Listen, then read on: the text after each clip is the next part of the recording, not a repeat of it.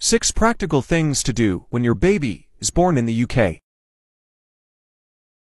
1. Register the birth of your baby.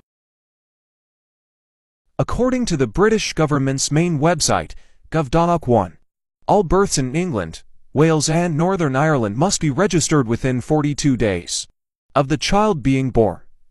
You need to do this at your local register office for the area where the baby was born or at the hospital before the mother leaves. 2. Activate paternity leave.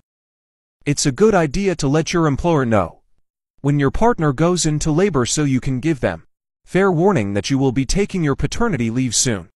3. Register your baby with your GP or health practice. 4. Get your Red Book. Shortly before or after your baby is born, you'll be given a personal child health record PCHR4. This is a book with a red cover, and so is commonly known as the Red Book. You will keep hold of this and use it until your baby is 4 years old. The Red Book tracks your child's health and development progress, and can be shared with their health professionals.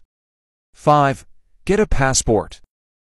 Even though you may not have any immediate overseas travel plans, it is worth getting your baby a passport as you never know when you may need it.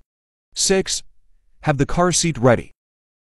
You should have this ready before baby is born and be well practiced in how to fit it securely. You don't want to be faffing on the day, so take care to familiarize yourself with the manufacturer manuals and fitting instructions. Remember that you will have to have a car seat in order to be able to take your baby home. It's the law. 7. Follow for more updates.